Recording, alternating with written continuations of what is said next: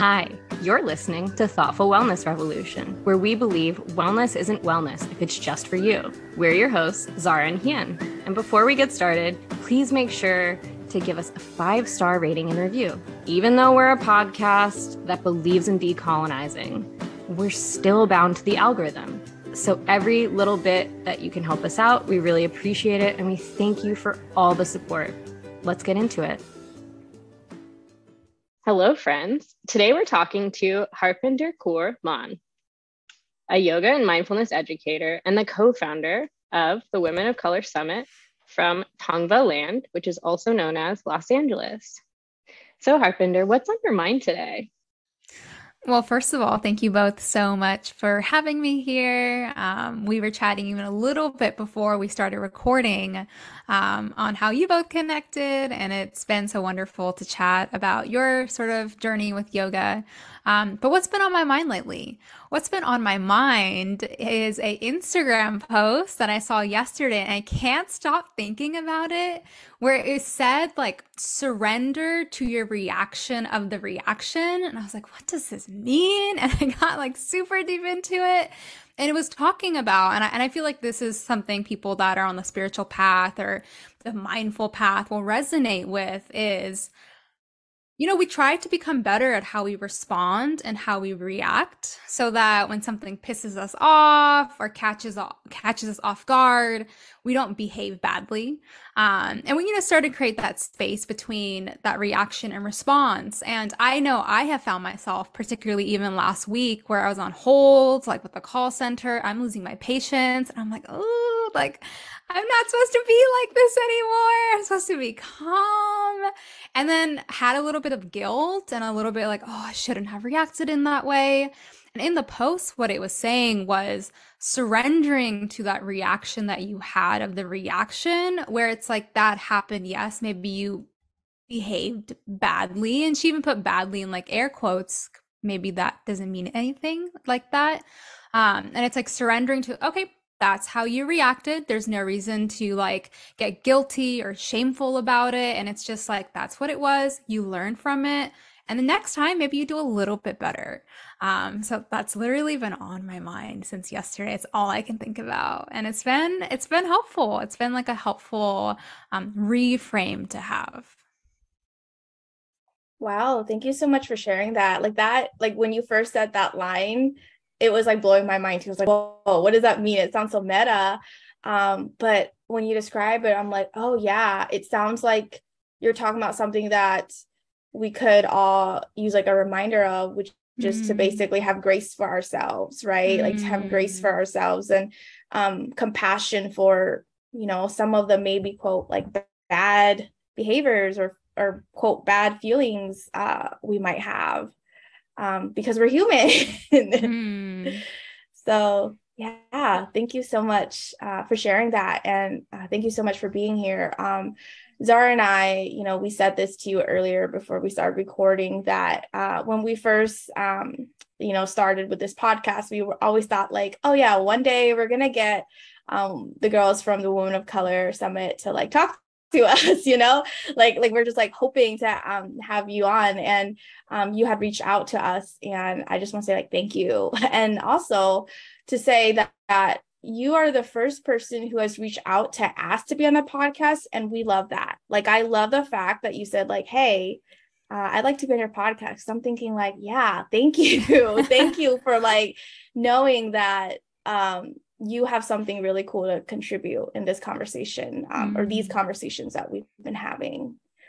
But yeah, so we kind of just want to start to ask by wanting to know a little bit more about your work. Can you tell us a bit more about your work and all the wonderful things that you do?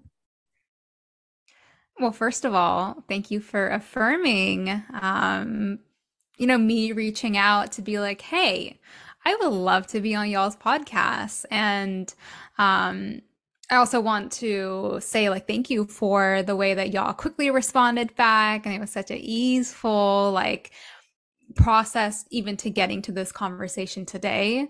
So I'm like, ooh, I was the first one to reach out. And what's interesting is because I work with mainly women of color, is sometimes that feeling of like, oh, am I going to be too much? Like they probably aren't even going to want me. And it's like we self-limit ourselves.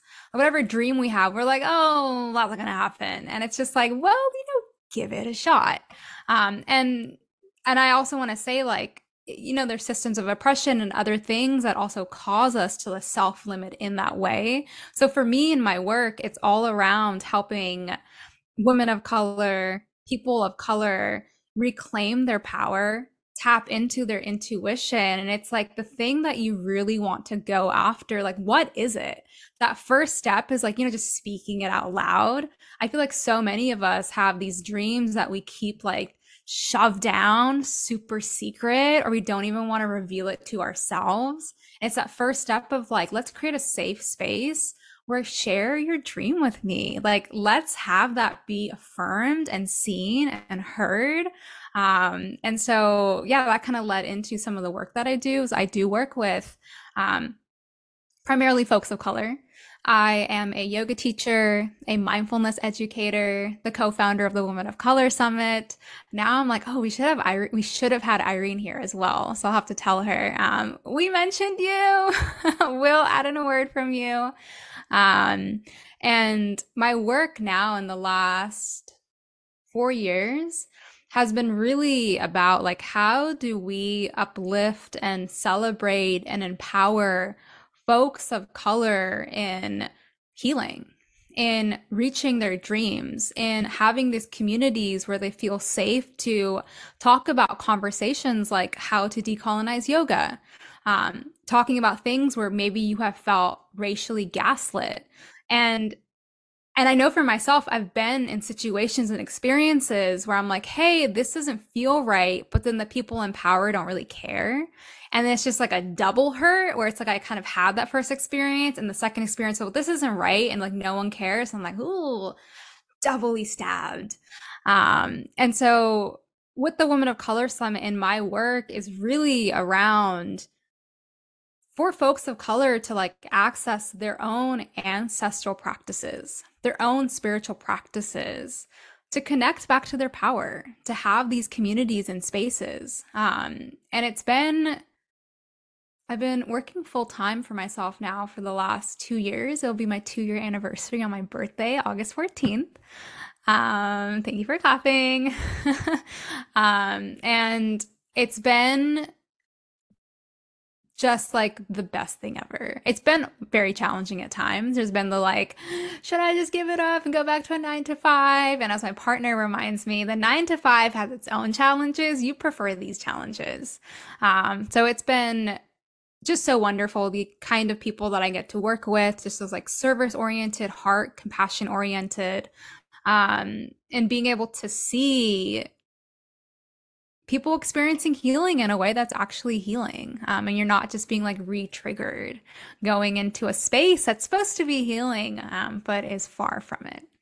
Yeah, thank you so much for, sharing all that with us. And I also just want to tell everyone like, oh yeah, like you're a Leo and I'm a Leo. So I just want to say like shout out. Yes.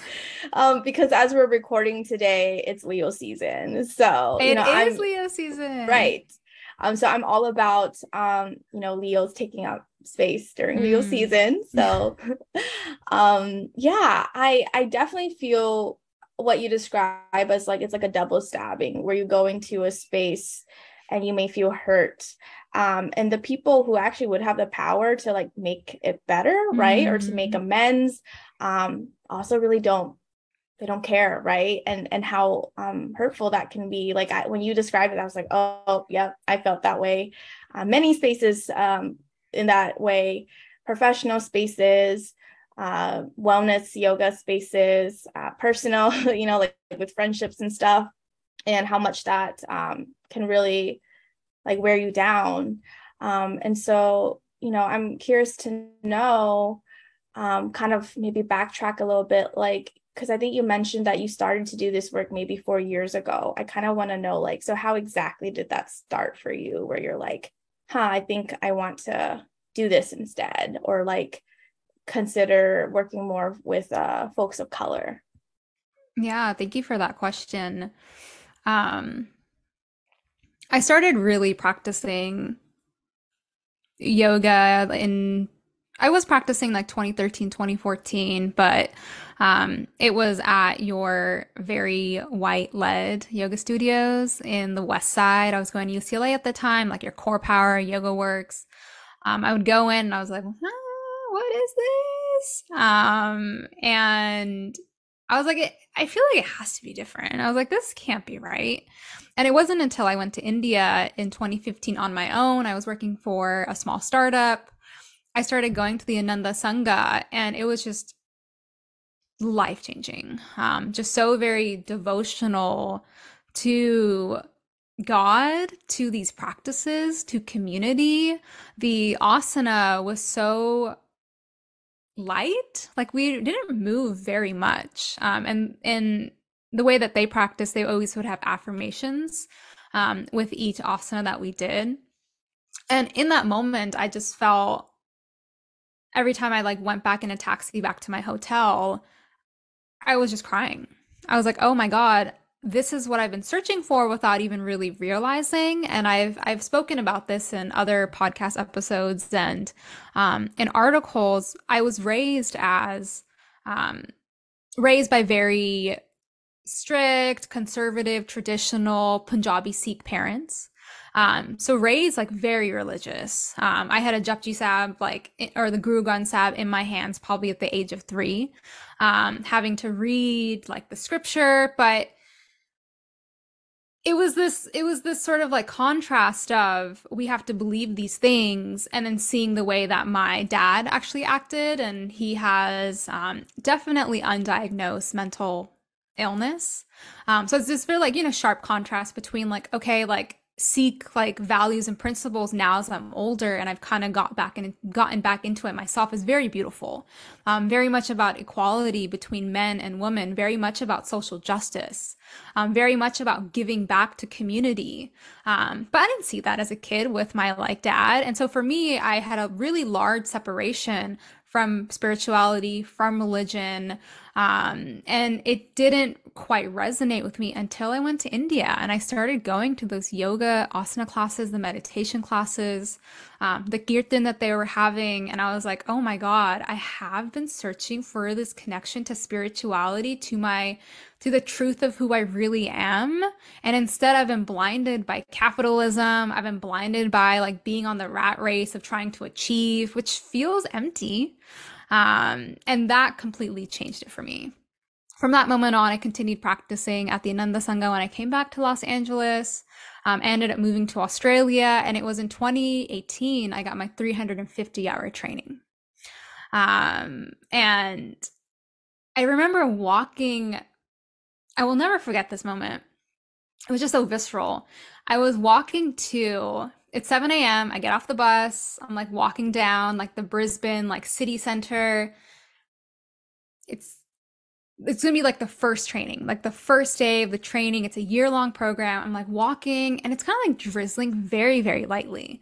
There's not that many people around, and all of a sudden, I just feel this like my molecules are the same as everyone around me. This almost like the dissolving kind of happened. I got hit with the most like visceral sense of like gratitude and like awe. And I was just like, what was that? And I was like, if that's a sign I'm on the right path, I'm here for it.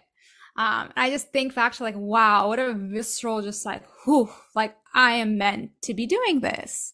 And I started doing this work like 4 years ago, really purposely working with folks of color, because towards the end of 2018, beginning of 2019, I was going to a lot of Vipassana retreats, 10-day silent retreats. I was doing a lot of like breathwork sessions. And in that silence, in that practice, what was coming up was like, you need to work with folks of color. You need to create these spaces. You need to create the thing that you're seeking. And I think that's been the way that I have created in the last like 4, 5, 6 years is whatever thing I'm feeling like I'm missing, whatever feeling I'm having having strongly, whether it's like loneliness, like a sense of not feeling like I belong, I'm like, that means there's so many other people feeling that exact same way. So how can I create from that place? And I think that's how the Women of Color Summit came to be. We were seeing at that time just so many summits and online conferences, because it was during the pandemic, that were just centering all these white folks as leaders in like traditional Chinese medicine and Reiki and yoga and ayahuasca. And I'm like, what is this? Like, this is not right. And so seeing that, me and Irene were like, okay, what can we create? And we met in the decolonization or decolonizing wellness mentorship with Eliana Chinea. So we already had like strong foundation and framework that we were learning to create something like the Women of Color Summit. So that's kind of like that time period. It was like, okay, through my practices, finding that stillness, that silence, the messages were coming in, and I was like, okay, this feels good. This feels right. Like, how do I create from that place? And so even now, it's really anchoring back into, what am I most wanting? And then is that something other people are wanting as well? And creating from that place. Wow. Okay. Sorry, I'm just saying what everyone who is listening and me and Hien are thinking, who will be listening. I guess nobody's listening to this as we're having this conversation. I love your journey, and thank you for sharing so honestly and like intimately with us. But I just think it's so wonderful as someone who has done coaching and been in white coaching spaces where it is very much like, I took a 3-day seminar on Ayurveda and now I'm going to teach you all. And it's like, well, you don't know anything. And then also being invalidated for your experiences. It's just so beautiful to hear you're creating spaces and to hear the inspiration for creating the spaces. Like, this is what I was feeling that I was missing and wanted to add to the space. Like, I can't be the only one feeling this way. And it's true, you're not. And like, that's why the Women of Color Summit has been doing so well, is because so many of us can relate to that experience. And yeah, it is. Wow.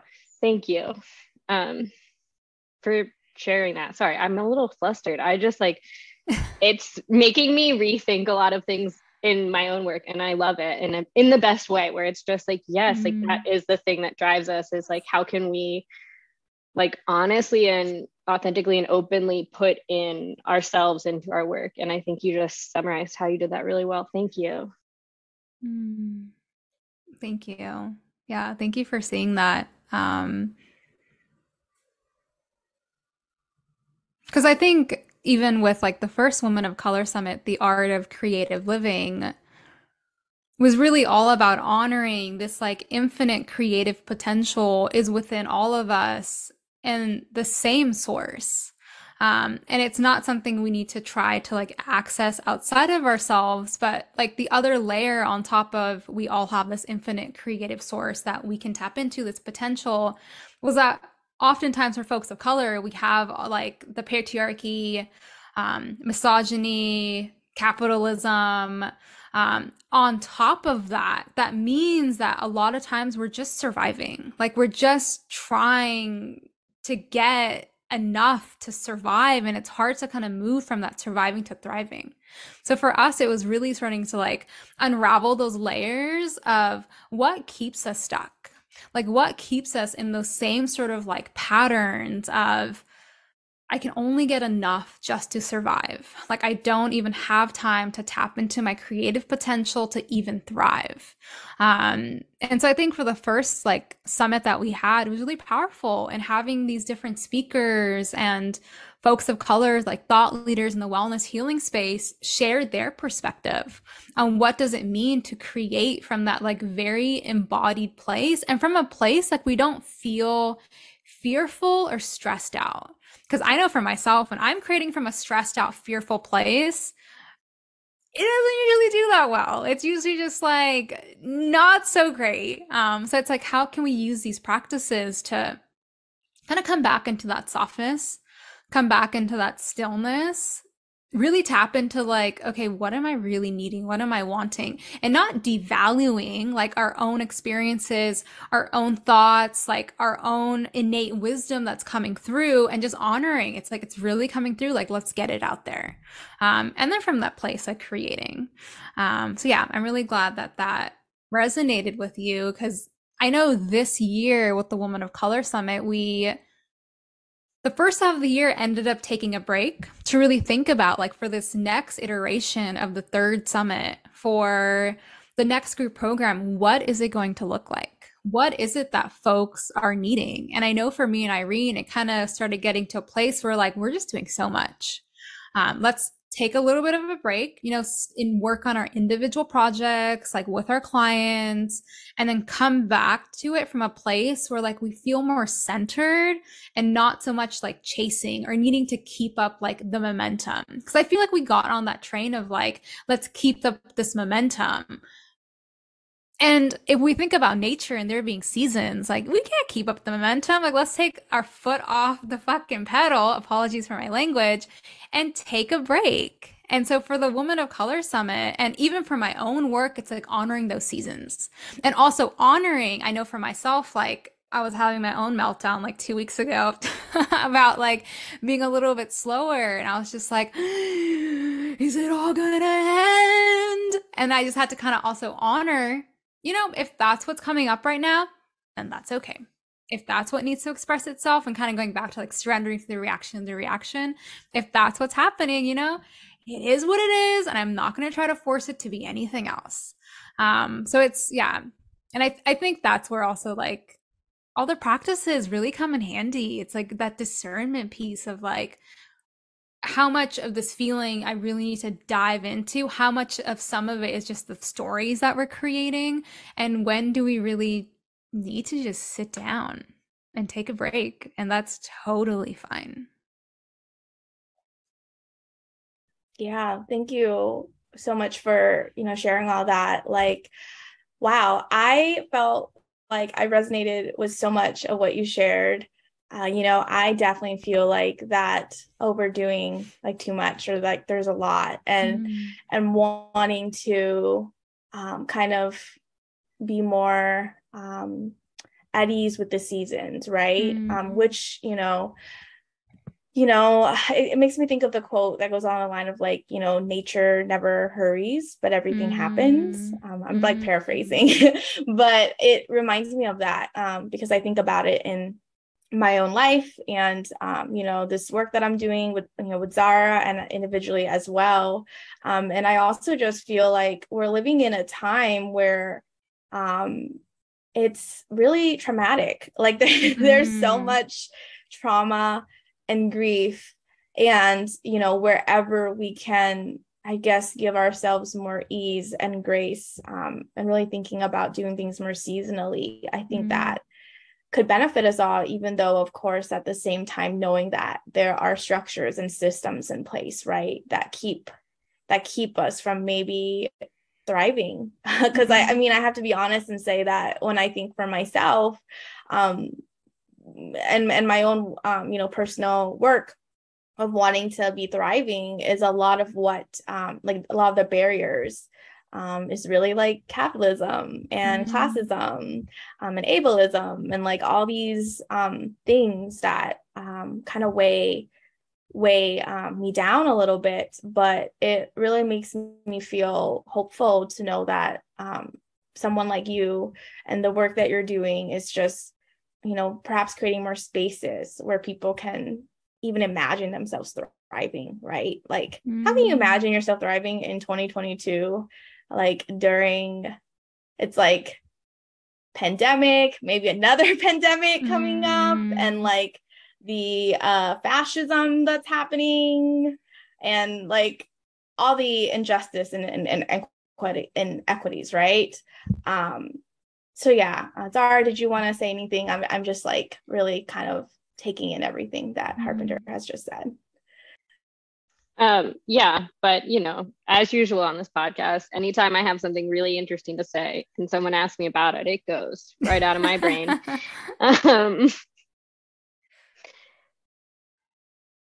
It's funny that you mentioned the reaction to the reaction of time moving Mm. slowly, and this is off topic because of my brain. Um, but I, because that's exactly what I was thinking when you were talking about the seasons of things and how you're acting, and like, okay, this is just where I am, and that like level of self compassion. And I was gonna say this earlier in the pod, but I was like, keep it to yourself. But now I'm like, share it with everyone. But I saw that exact quote on Instagram the other day, and I went, I don't have time to think about my reaction to the reaction. And it was like, because I notably have a problem. I've been working with self compassion, right? And that is just being compassionate with the way you react about something. And yes, yeah, it is just really beautiful. So thank you so much for bringing that in. Um, and this is again also random. I want to phrase this in the right way. As someone who grew up um, with like a Muslim-ish background, I am curious how your background as a Punjabi Sikh within the yoga world, because there is right now, there are a lot of like great Hindu teachers. There are also some who believe it is strictly a Hindu practice. And I'm just curious how your upbringing, maybe as a Punjabi Sikh, has impacted your work as a yoga teacher, and maybe like that decolonization of your work in yoga. Mm. Yeah, I mean, there is so much to unpack there. And where I will start with this is one of my teachers, Prashad Rangankar, who is amazing. Anyone who is interested in yoga, on the path of yoga, I would definitely recommend checking him out. He always has like wonderful courses that he does. But in a course that I did with him maybe a few months ago now, he had this like timeline listed out on like the history of yoga. And he laid it out based off of like the religions of that time of Buddhism, Jainism, Sikhism, Hinduism. And the way that he explained it is like yoga came out of these four religions. It came out of these four religions and has this like timeline of how it overlaps with everything.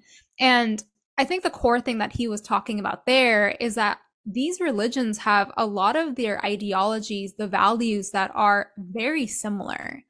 That belief in the karmic cycle being common across all four of them. And I mean, I've been seeing it quite often now where there is that Hindu nationalism, and even with Prime Minister Modi of India, like when he enacted International Yoga Day, I'm trying to think of what year it was, but he's the one that created International Yoga Day as a way to kind of say, like, okay, yoga is Hindu, and as a way of kind of like reclaiming it as a like Hindu practice, Hindu spiritual path. And the problem I see there, if we're thinking about decolonization and decolonization kind of moving away from like the dominant forces, um, what we're seeing in India and have been for the last few years is like the Hindu party and mostly Prime Minister Modi, I should say, doing things like going after Muslims, going after Sikhs, and it's using like violence, and it's using these like their power to do these things. And so I just wanted to like put that out there where like that is what's happening in India right now. And there is a little bit of like wanting to use yoga as this like weapon itself as well. Um, and what I also want to say is a lot of yoga does have to do with Hinduism. Like, we also can't say that that's not true. Like, that is very true. But what I also want to honor is this path and this practice.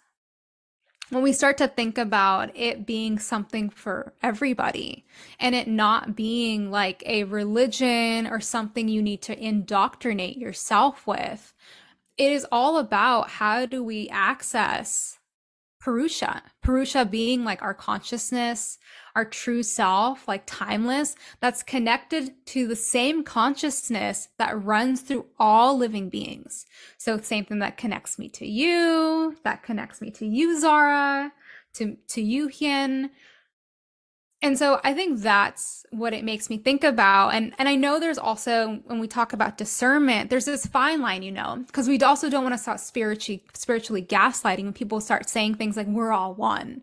And it's like, let's talk about the nuances. Like we can acknowledge where the practice of yoga and this pathway comes from while also talking about the nuances of how it has originated from these four main religions.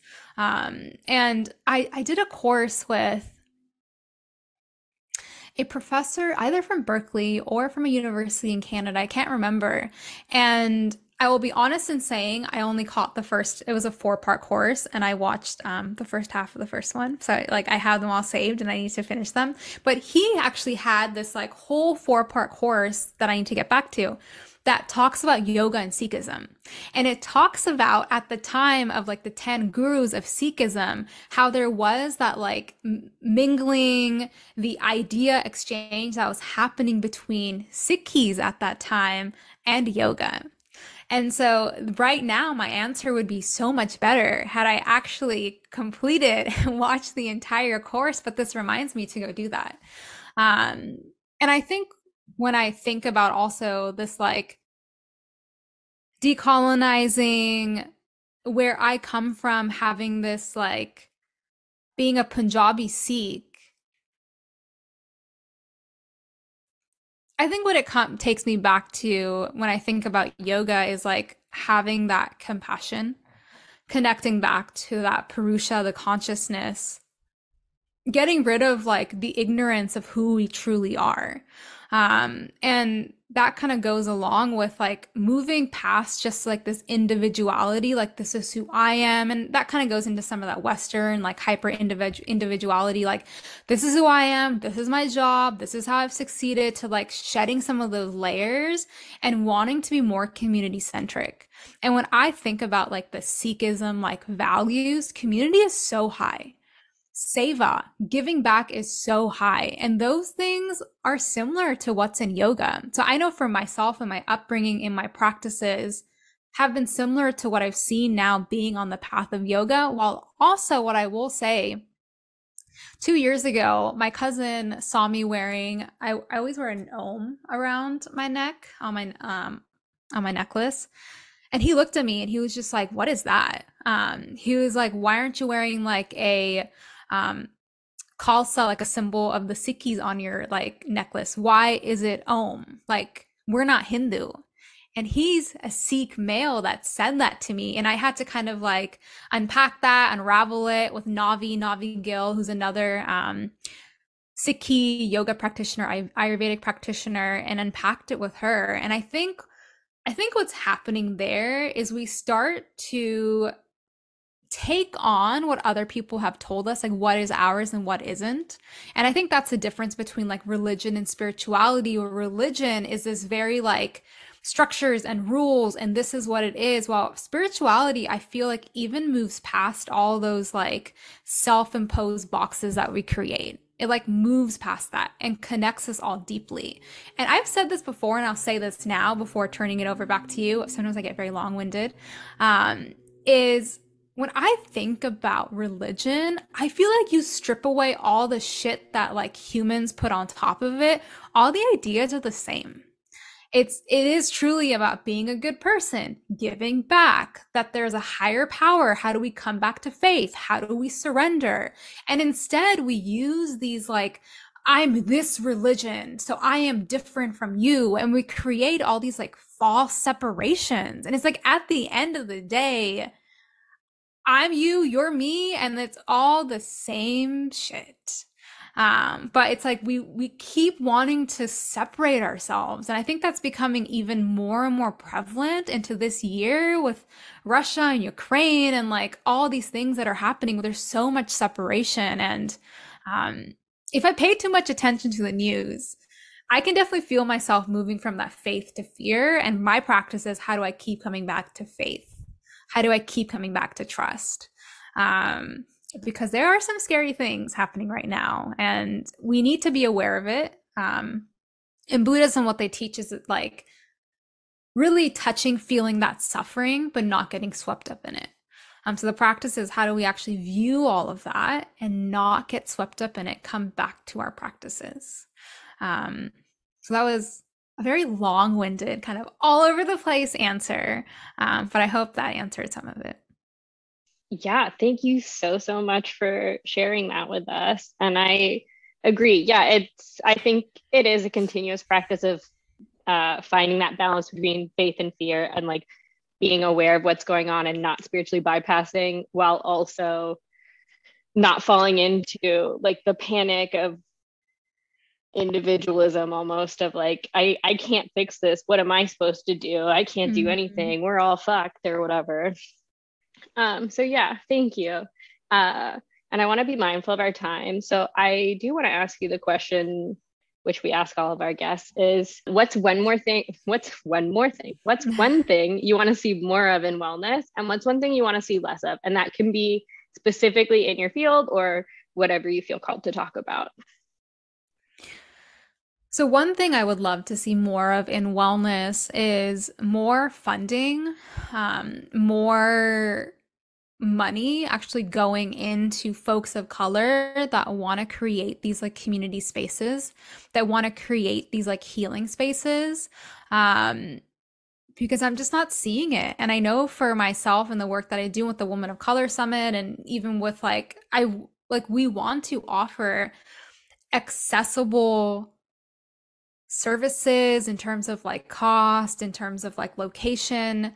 And we have applied for so many grants. Like, we've done a lot of different things. And time and time, what we see is like, especially I guess we're talking about like VC funding, is like, are you an app? Are you a tech thing? And I'm like, can we, like, everybody, let's get together, let's like change our priorities. So I would just love to see more funding to folks of color that are wanting to create these like community healing spaces in wellness, because I think that's going to make a huge difference in us like giving the resources back to the global majority, and like being able to create these spaces where we can heal. What do I want to see less of? Oof, do we have another 6 hours? I feel like what I want to see less of in the wellness space is this like hyper focus on yoga equals asana. Yoga is an exercise practice, instead of it being this spiritual practice that's here for us to connect more deeply with ourselves, and then be able to connect more deeply with those around us. Because if I think about, if each one of us was more like mindful, graceful, compassionate, also to ourselves, the world would look like a very different place. So those will be my answers. Thank you for that. And, yes to wanting to see more funding. What's interesting is, we always ask our guests this, and I don't think anyone has said that one before, Zahra. And, I feel similarly in that I would like to, apply for grants and find funding. And I feel like I would probably run into a similar trouble of like, are you an app or are you like a tech startup or something? So I want to say thank you for naming that, and just maybe putting kind of like that idea out to our listeners, that if you are someone who could perhaps help fund something, maybe, give back, or in some ways it's kind of like reparations in a way. And so we always like to also ask, how can people get in touch with you? Yeah. So if anyone's made it to the end of this podcast episode with me, thank you. And if you would like to connect further, my website is harpindermann.com. I'm sure this will also all be in the show notes in case you need the spelling of anything. And then on Instagram, Facebook, I think as well. TikTok, it's Harpinder Mann Yoga. Please follow me, send me a message if you hear this episode. I would love to hear your thoughts if you have any questions. And then for the Women of Color Summit, it's the womenofcolorsummit.com, and then Women of Color Summit across Facebook, Instagram, and TikTok. So yeah, follow us there, get connected. Thank you so much for talking to us today.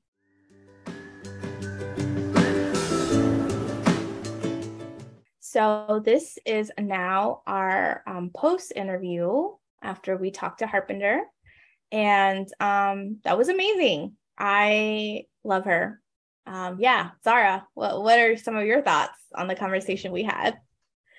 Well, all of our listeners will be happy to know that I have started taking notes during these interviews so that all the thoughts I have aren't outside of my brain by the time we get to this part. I said this in the bonus episode, and you guys will get a little sneak peek of that. Look, talking to Harpinder was like a warm chocolate chip cookie in the sense that like the conversation was like gooey and familiar, but also like something you've not had before, in the sense of like, I've not had that conversation with her before. And every chocolate chip cookie is different, but like wonderful. And it just like left you feeling that feeling of like comfortably filled, like fulfilled with something that nourishes your soul. I'm not talking about cookies and nourishment because this is, I'm so sorry, everyone. I'm trying to like rush so I can mute and tell the dog to stop. My dog has thoughts too, and she loves it. Okay, hold on. Yeah, no problem at all, Zahra, because I'm just in the background like laughing because, Zahra's dog in just about every podcast recording likes to get Zahra's attention. And it's like I can't argue with that because she's a sweet little doggy, even though I know Zahra is like, hey, I'm trying to set boundaries with you here. But yes, absolutely, to what you said. The conversation was just like a warm chocolate chip cookie, and I want more. Like, it just has you want, it's like nourishes your soul, and you're like, I could have another one or like several. And I feel that way about Harpinder, where I could probably have many more conversations with her. Absolutely. And I love, like, she made so many points that I really wanted to touch on. And I think one that is, I'm just really jumping off the bat here, is I think it's so fascinating how Harpinder Irene, her collaborator of the Womxn of Color Summit, how they met through another, I don't know, we'll call it training. I don't know if it was a training or like a group. And that's how we met. And I do think, and she talks so much about the importance of like, if you don't feel included in a space, if you're not in a space, or if there's not a space that is the space you want to be in, create that space. And I think it's such a reminder that yes, we need to be doing that. All of us, people listening to the podcast, if there's something that inspires you, start that space, because it's creating the containers for people like us, people for like Harpinder and Irene to meet and create other things and more containers. Like, this is how we create the space. And I think it feels a bit like revolutionary joy, in the sense of like finding people who share the same vibe with, who you want to connect and create with. And I think I'm not like the person who came up with this, but because I'm sure a lot of other people are saying it, it's like, on the left, we need a vision for what a future could look like. And having these spaces, even if it's not a full vision for the future, having these spaces where like people of color are meeting and having the facilitation and capacity, or the space for facilitation, and the capacity to like connect and be intimate with one another and build these things, is what makes the space for that joy and for that collective future to come forward. Yeah, I absolutely agree with that. And I feel like, there can never be too much of that, I guess, because I just feel like, okay, like, I'll be honest. I may have said this before already in another podcast, but I am somebody who often feels despair and grief of some sort, think about like joy. I feel the opposite of that quite a bit. Just grief and hurt and pain and numbness as well. I honor that about myself. I honor all the feelings I have, but I definitely feel like when I am in these spaces, when I am in these containers, when I am doing this type of work and helping to facilitate and further like add to the conversation with Zahra, with people like Harpinder, with our other guests, I do feel that revolutionary joy. And it feels very natural. And that's just why I feel like there could never be too much of this kind of thing. And it is interesting, yeah, that she did say that she did meet Irene in a program, and we met in a program. We met in Susanna Barkataki's training in 2019. Yeah, it's just so interesting, like what can grow out of just like a chance meeting, because like I don't think either of us predicted that we would be doing this now, right? I never like the day I met you, I didn't think this was going to happen, and that I didn't know that I would love you so much. Yeah, I know. Well, and at first I remember the first week of yoga teacher training when they were like, yeah, this is Hien, she's on the laptop. I was like, that is a wild level of commitment to like come to this training virtually. So at the time, Susanna did her trainings in person in Florida, and Hien was a pioneer of the virtual yoga teacher training.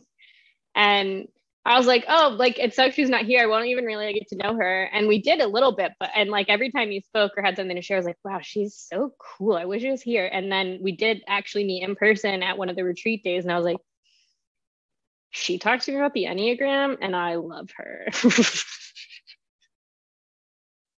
Yeah, you know what? It's so funny to think, because like I do remember that first in-person meeting with Zahra. And so like beforehand, so I just noticed that Zahra, you like followed me on Instagram, right? And I like followed you back because I like figured out that you were in the training with me, and like I like followed a few other people in our training at the time, but I didn't really think too much about it, other than I was just like, who is this girl? Like, I was like really looking like, who is this person? Like just being like, why is this person following me? And then I was like, oh yeah, this is someone in Susanna's training, like they're cool. And then I remember talking to you and just being like, oh wow, this girl is just so like has so much conviction and is so passionate and blunt.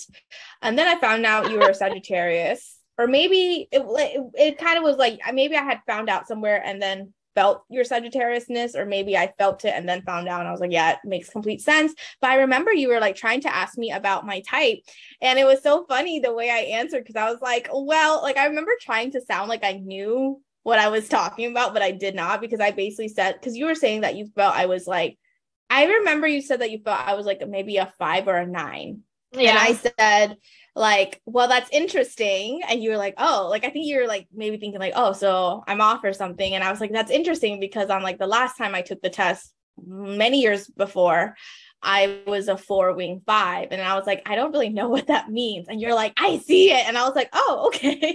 and then since then, Zahra has educated me plenty on the Enneagram and has just really helped me see it like more deeply. And I do see the both in me, the fourness, and then my 5 wing. So yeah. Yes, absolutely. Gosh, so beautiful. And I really loved the part of sorry, I'm changing topics because I wrote notes down, so I know I have things to say today, as opposed to normally like, what the fuck did I think during the interview? It's been 10 minutes. I don't remember. But I think it was really interesting where she was talking about faith and fear and how easy it is to fall into fear and faith. And she was talking about a Buddhist practice of like feeling non-attachment towards like fearful things and like not getting swept up into it. And it specifically made me think of, and this is such a like weird thing, and I'm sorry, it's a bit morbid, so like trigger warning, death.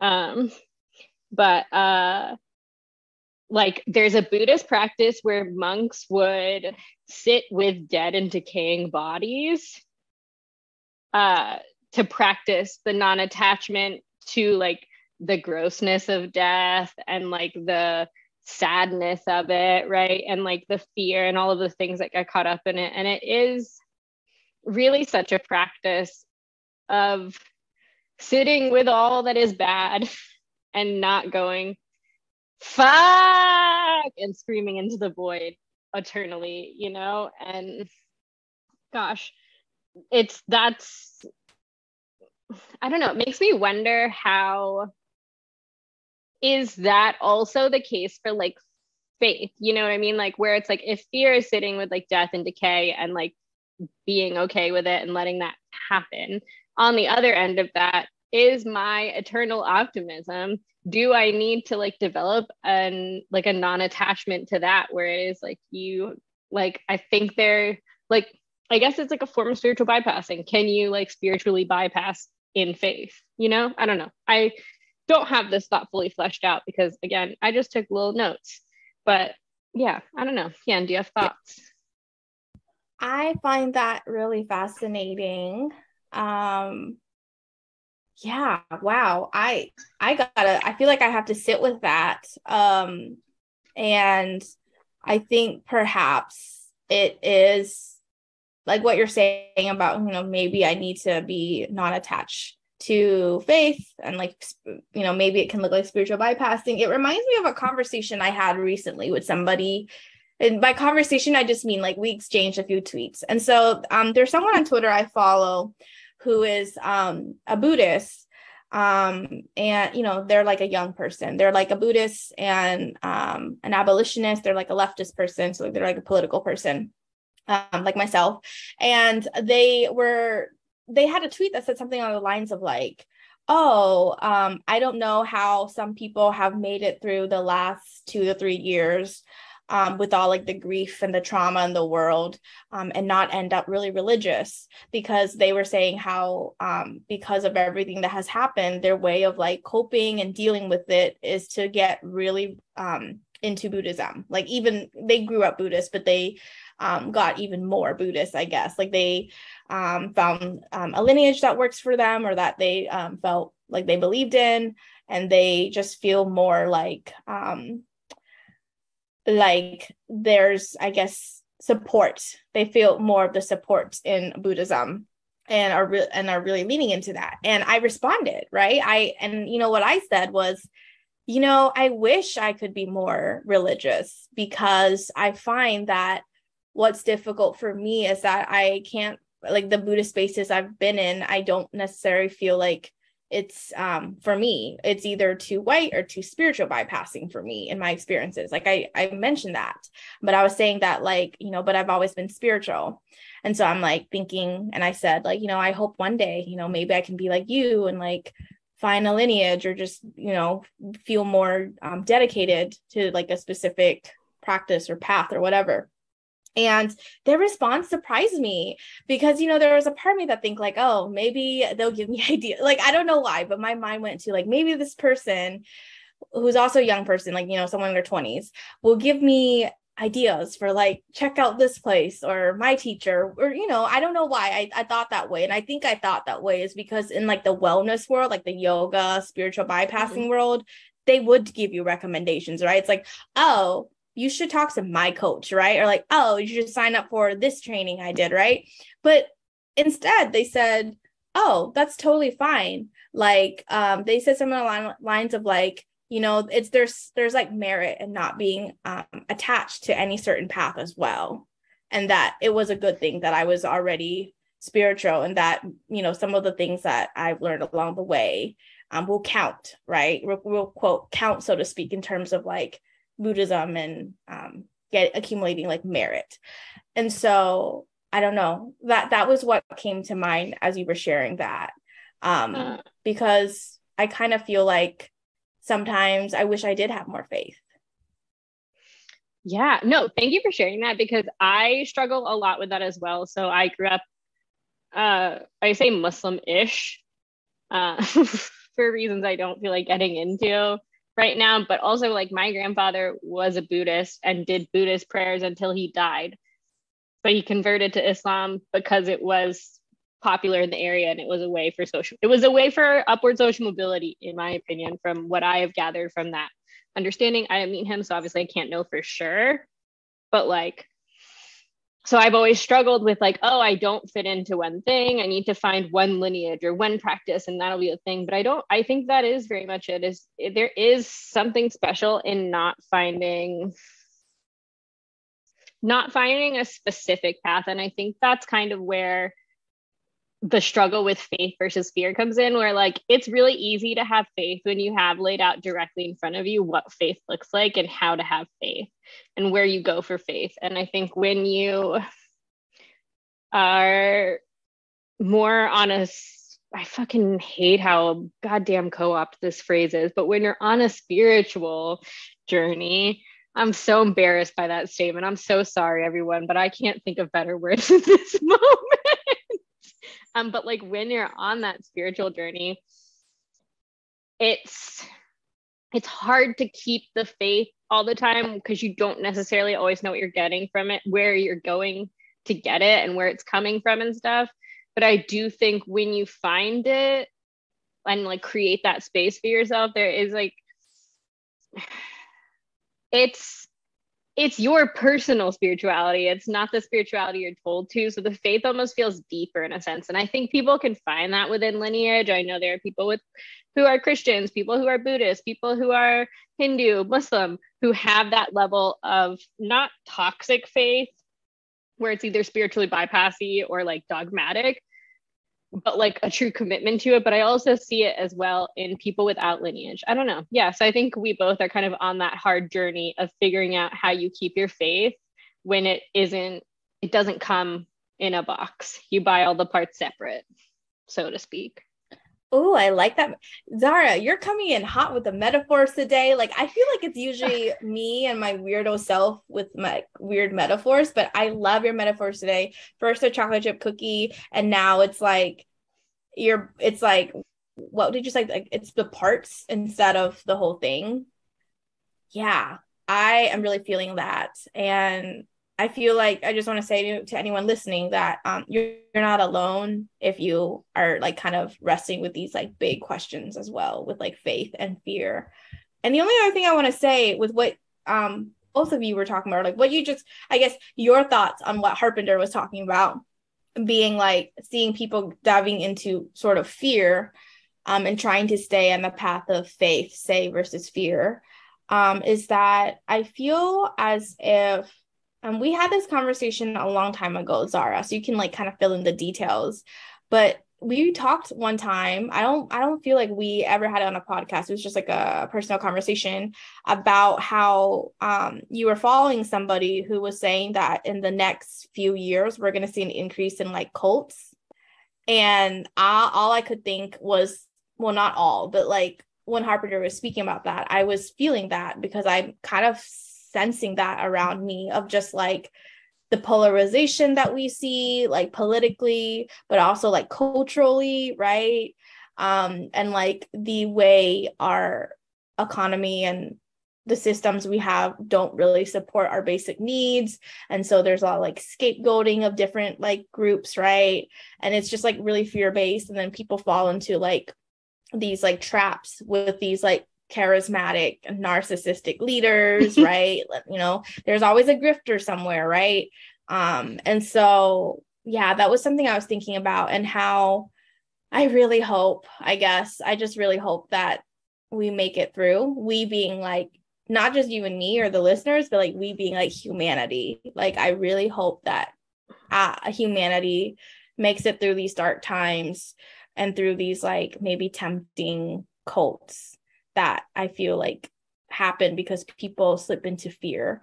And some of it is very valid fear, but like you can't stay in the fear and you know, go down that path. Like that's not right. Wow. Yes. Okay.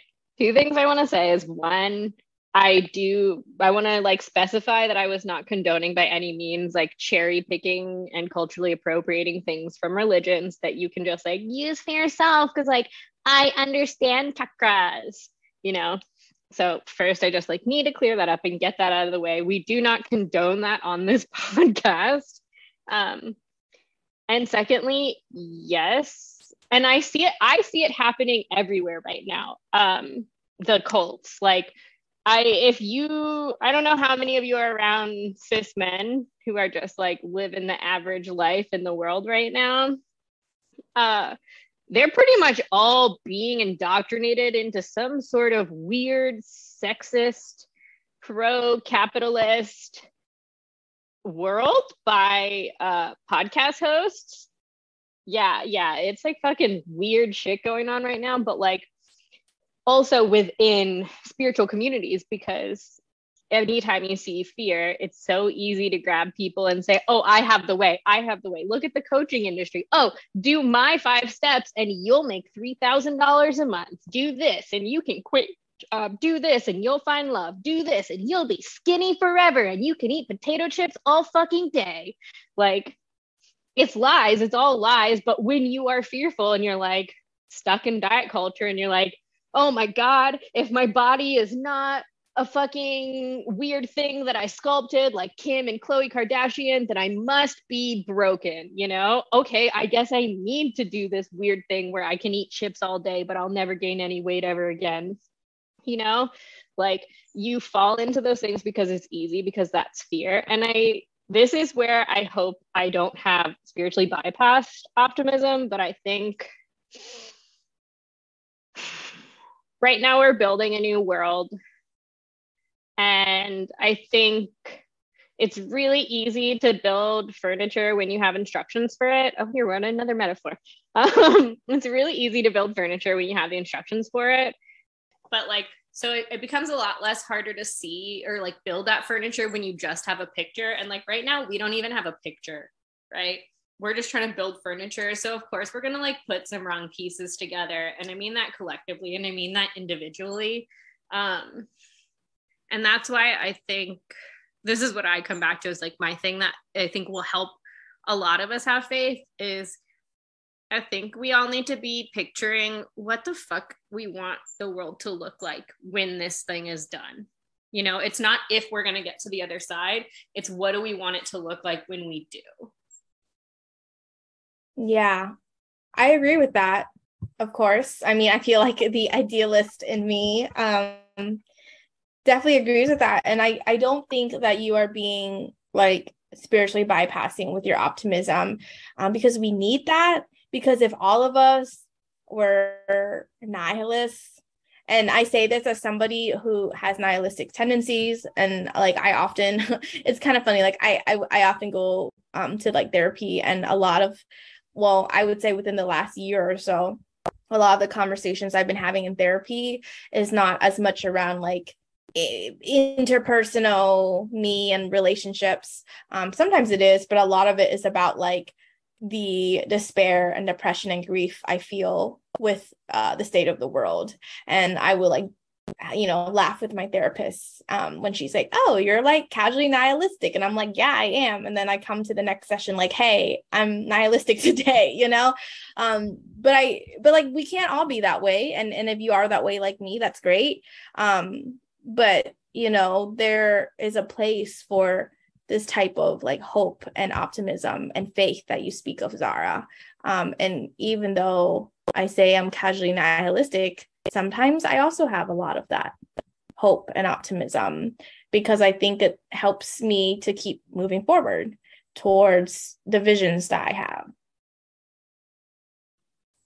Absolutely. Well, and that's like the thing is, I think we're all in a state of casual nihilism all the time. And I think that's by GOP design on some level, because like when we know as trauma practitioners, we know this. What can you not do when you're in a state of survival? You cannot think about thriving. You can't think about all the possibilities that your life could have. You self-limit. As we talked about with Harpinder, is like you self-limit because you're like, I can't even get there. I'm just trying to survive. And I think it's easy to fall into casual nihilism. Obviously, we need a level of casual nihilism because, yeah. Otherwise, we might all just, not make it to the end of the week in one way, shape, or form, one way or another. But like, it's coming back to, okay, I can't do it. Like, it's because that leaves you in a place of like, I have no control, and we need to figure out like how we have control in our own lives. And I think if we know what we're working towards, if we have an idea of what we're working towards, if we can see a picture of what the furniture looks like, we can figure out how to put it together. But if you're just looking at a bunch of wood panels and screws, you're going, I don't fucking know what this is. It could be a bed frame. It could be a dresser. I could be building a fucking shelving system. I don't know. Yeah.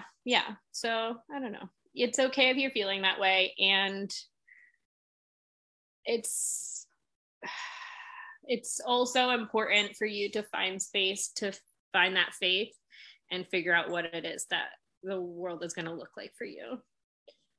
Because, you know, we can't have an episode where I don't stand on a soapbox and tell everyone what I think they should do. You know, that's just this apparently what this podcast is. I'm so sorry. No, I don't think you should be sorry. I think that, well, first of all, people know they don't have to do anything that we say or suggest or what our guests say and suggest. But secondly, like, you know, you're asking really provocative, like, or not provocative, but like thought-provoking. You're asking really thought-provoking questions, and you're sharing really like thought-provoking, interesting thoughts. And, you know, I think people have to hear that. And also, you know, I just want to ask, you know, is there anything else you want to share? Yeah, what's on your mind today? Let's just wrap it up with telling everyone what's on our minds. Yeah, so, you know, today, what is on my mind is that I am definitely in a state of trying to survive. I wish I could say I'm thriving, but no, I'm not thriving. I am in a state of survival because I have noticed moments of feeling burnt out this summer. And yeah, that's kind of what's on my mind, is that I have a trip coming up soon, like a vacation finally coming up soon. And so I feel as if I'm just trying to hang in there and see where I can find more ease before I go on my vacation. But yeah, I don't know. I just want to be honest and say, like, I'm just trying to survive. Same. I'm going to answer what's on my mind, just because I thought I was muted and I screamed during your talking. My bad. But yeah, what's on my mind? I'm so sorry to end it on a negative, but it's fucking monkeypox. Yeah, this like secondary global virus of concern that we're all experiencing. And it's not, I mean, like, obviously I have a fear of monkeypox. Also, this is a big thing that I just found out. If you have any form of eczema, psoriasis, skin condition, you are at high risk with monkeypox. But what's really bothersome to me is just the way it's been covered so much in the media, where it's like, oh, it's only men who have sex with men. And it's like, that's fucking, you're inciting a gay goddamn panic, you fucking dum-dums.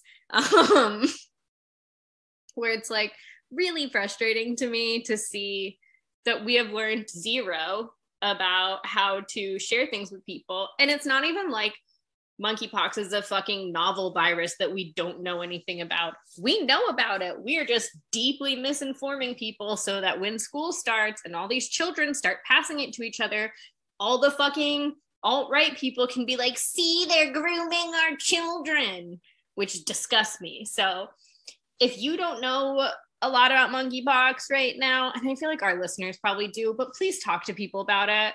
Please, please, please. It makes me, that's where I'm at. I'm just talking to I want to talk to everyone about monkeypox right now because I have a genuine fear and eczema. And I am just deeply worried for the state of public education and how the fall will look when we are already short-staffed on teachers in the entire country. I am not following my own advice of not falling into the fear though right now with this. So I'm gonna take a second and breathe. And say, yeah. So if you're listening to this and you also feel panicked, take a second and breathe and just talk to people. Keep having conversations, sharing information from credible sources. Yeah. And we love you. And we're sorry that the world is this way. We love you. We love you so much. And I just want to say, Zahra, you're a freaking real one, because I'd be lying if I said I also haven't been thinking about monkeypox a lot. And so I'm so happy that you're saying something. I mean, by the time our listeners are listening to this, I'm scared, sadly, that they will know about monkeypox. But all that to say, we love you. And thank you for listening and for being here. And please take care. Bye for now. Subscribe to our Substack. Thank you. We love you. Thank you for listening to the Thoughtful Wellness Revolution podcast.